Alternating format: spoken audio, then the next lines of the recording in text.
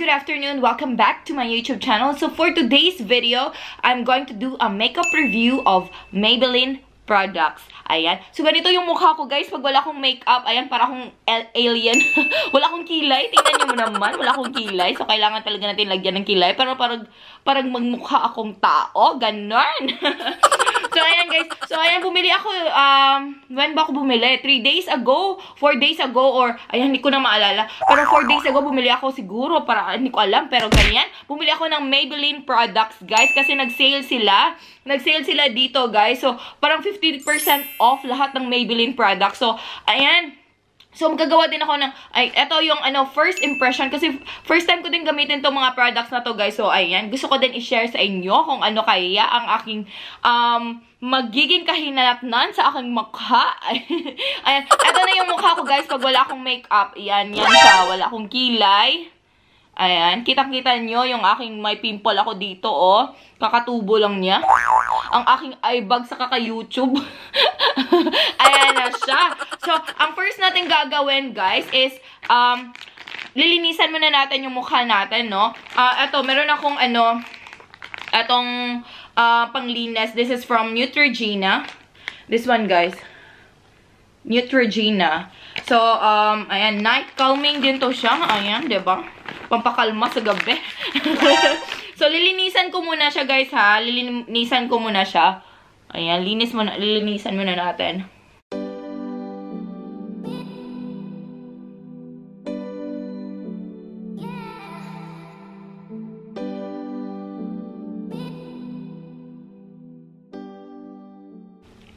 Ayan, I think it's okay. I-dry muna natin. Okay na siya. So, ayan, ipapakita ko sa inyo yung mga Maybelline products. Meron pala akong mirror dito, guys, oh. Ni-ready ko na siya. Ayan. So, yung mga Maybelline products pala, guys, and, ano ko lang sa plastic, ha. So, ayan, hindi to kasali. So, ayan. So, this, the first one is the primer, guys. Hindi siya nagfo-focus, no? Wait. Focus! Hindi siya nagfo-focus. Bakit kaya itong ano to? Hindi siya nagfo-focus. Ayan, this one is the primer. So, ang pangalan ng primer nito is Maybelline New York Superstay Primer. So, ayan. First time kong gumamit ng primer. Kaya, so, I'm so excited kung ano kayang magiging effect nito sa aking mukha. Kaya, gaganda na kaya ako. Charot. So, ayan. First is itong primer. Kasi gusto ko matry din siya. And then, ito din. Parang sikat din to siya. Superstay 24-hour full coverage foundation. So, ayan. Yan. Yan siya. Pero, ano siya, guys. Ang inano ko is number 30. San yung para sa mukha ko. Kasi, hindi naman ako masyadong maputi, hindi na ako masyadong, maitim. Charot. So, katamtaman lang naman. So, okay. So, next is, ito guys, nasaan na yung pangkilay ko? Nasa bag ko pala. Kasi guys, actually, bubuksan ko sana siya ngayon. Pero kasi, naubos na yung pangkilay ko, guys. Ayoko namang mag-work na wala akong kilay, diba? Ito yung gamit ko, guys, sana. Ito, Rimmel.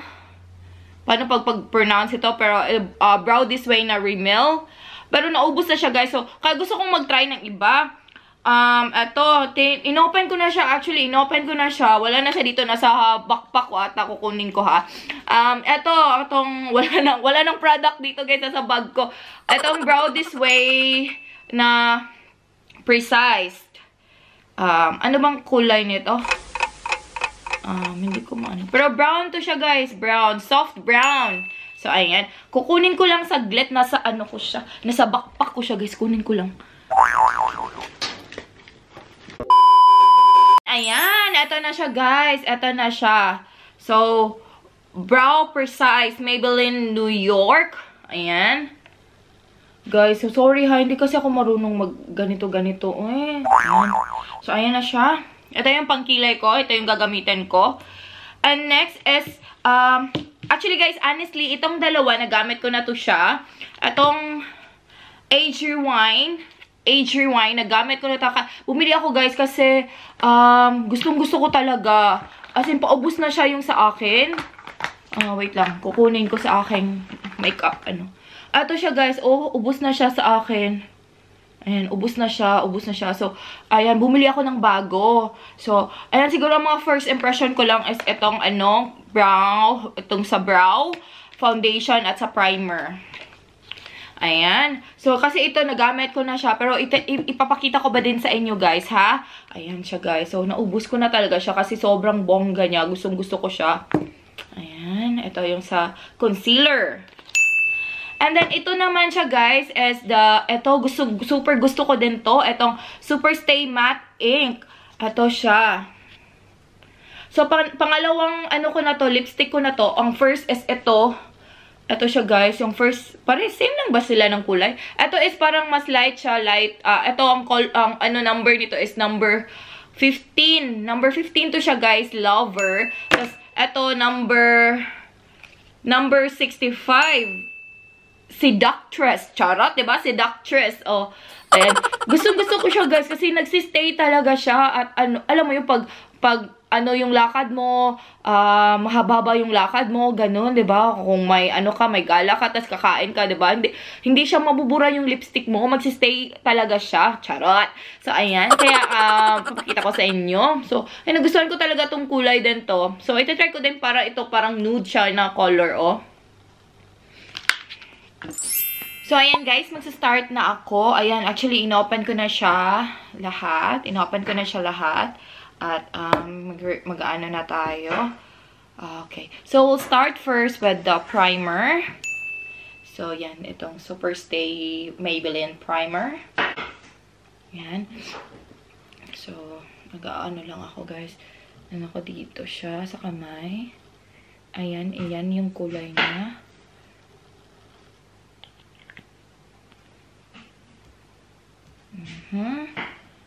So, apply ko na. Hands lang yung gagamitin ko, guys. Okay naman. Malinis naman siguro tong kamay ko. So, ayan. Apply lang natin.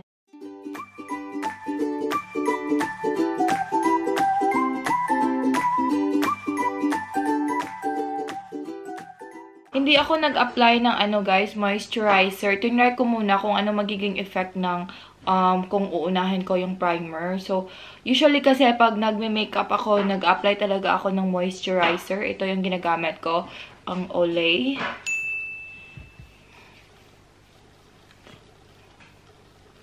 So, ayan. Lagyan din natin yung ating neck area para maging pantay siya sa ating mukha. Lagyan din natin siya dyan.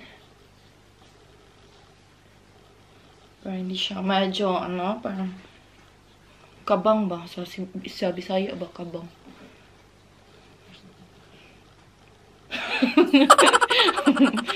Nandito kasi yung husband ko, guys. Nakikinig siya sa akin. Hindi pantay. Hindi kasi siya pantay daw. Hindi pantay. Kinoreksyon na naman ako ng aking husband. Ay. So, ayan. Para maging pantay daw, hindi. Sa Bisaya kasi, guys, kabang yun. Ang term, kabang.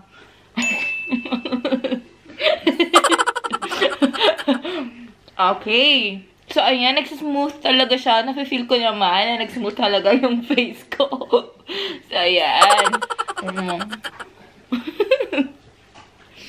And then, yung next natin gagawin is mag-a-apply na tayo ng foundation. So, tapos na ako mag-primer. So, mag-a-apply na tayo ng foundation. So, itong foundation ko is, ang number niya is 30 Sen.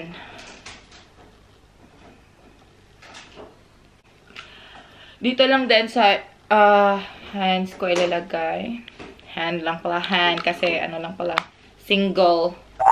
So, ayan. Kamay lang din yung gagamitin ko. So, iuna ko dito sa under eye ko. Tapos dito sa ilong. Sa cheeks. And then, dito sa baba. Sa forehead. Dito na sa neck. Neck area. Ayan. Tapos, iyan ako lang using my hand. Hand mo na yung gagamitin ko, guys. Tapos, after nito is, i-blend na natin siya ng maayos using our beauty blender. Char, diba? Meron tayong beauty blender na ngayon. Nakaluwag-luwag na si ate. nakabili ng beauty blender.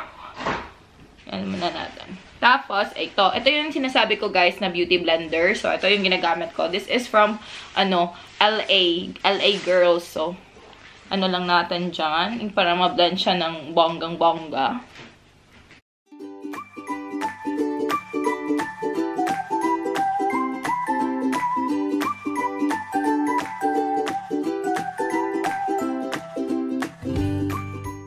Include na din natin yung yung neck area natin.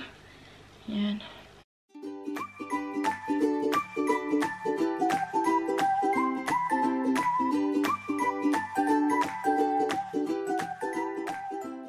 Okay naman siya, guys. Na naman niya. Yan. Sobrang maputi ba? Yung mukha ko. Yan, lang natin muna. I-blend lang natin siya.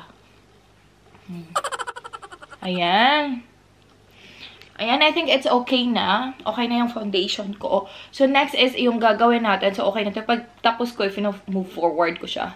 Yan, tapos na yan. So, ang next naman na natin is itong concealer. The Age Rewind Concealer. So, yun nga, sa sinabi ko kanina, it's my second time. Pang second ko na to siya. So, ito yung first ko, naubos ko na siya. So, that means I really like this product, guys. Kasi sobrang easy niya i-apply. So, ang gagawin mo lang is, iti-twist mo lang tong area na to. Iti-twist mo lang yan siya. At lalabas na yan siya. Yan, lalabas na yung concealer. So, ang ginagawa ko, guys, nilagay ko siya dito sa under eye ko. Kasi meron akong eye bags dahil sa kaka-YouTube ko. Ayan, ito na yung nakuha ko sa YouTube. So, lagyan ko lang dito sa under eye ko. At kung merong area na, like, gusto nyong i-conceal or, like, pag ito dito sa area, sa pimple ko. Ditong may pimple ako dito. So, lagyan ko yan dyan. Dito din, ilalagyan ko din dito sa under eye ko. Ano bang nito? Yeah. Dito nga. Eraser dark circles. Ayan, dark circles daw dito sa dark circles ko. Ayan, lagay ko yan dyan. Dito. Dito din, pwede niya lagyan. Dito kung saan na area gusto niyo. Ayan. Ayan. Tapos, tatakpan muna natin. Lalagyan na natin siya na, na natin, i-blend na natin siya. Dito kasi sa beauty blender, meron siyang ganito na area. So, which is, niya talaga, malapit sa eye. So, ayan.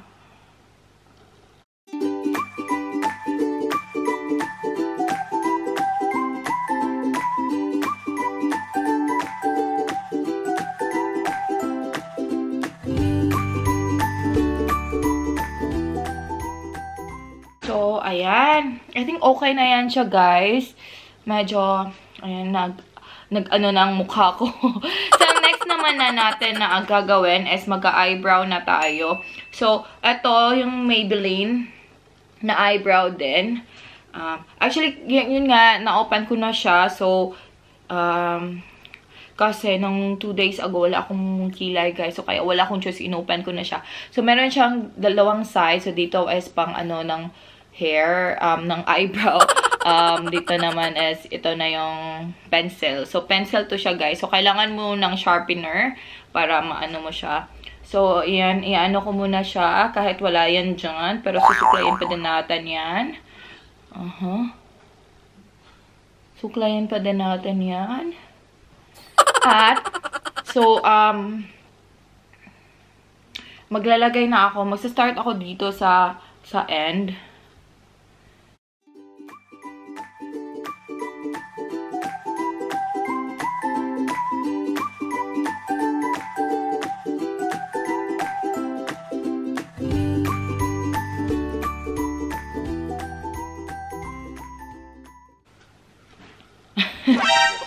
Hindi ko siya masyadong bet, guys. Sorry. Hindi ko masyadong bet tong pencil nila. Ayan. Pero ayan, pa din natin yan. So, ayan. Ano lang siya. Tinatry ko lang yung best ko, guys, na malagyan ko yung kilay ko para magmukhang tao na ako. Para magmukhang tao na ako. Ganyan. Ayan.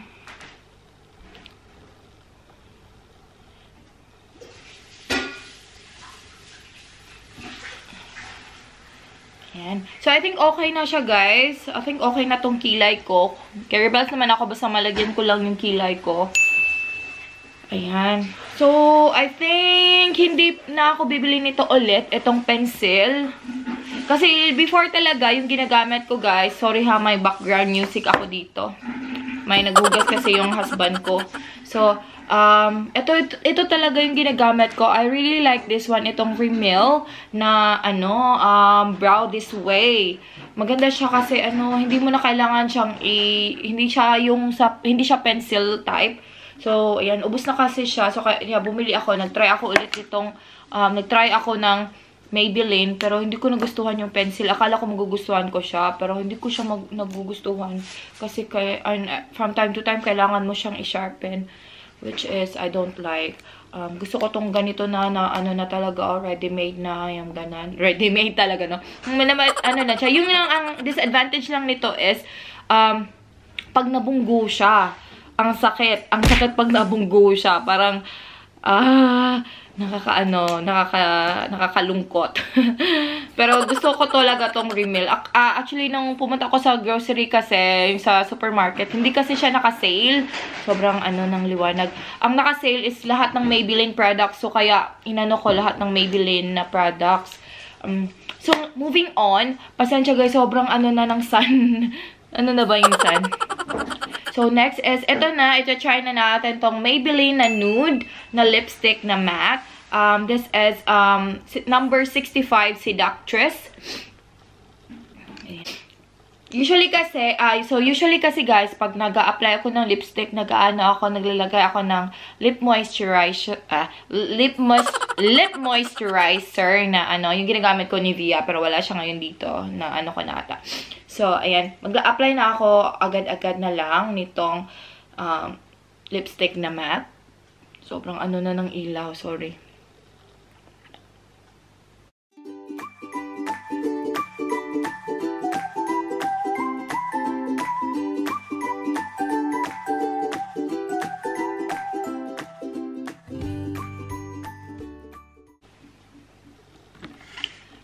Ayan siya. Nude kasi to siya, guys. So, ayan. Ayan siya.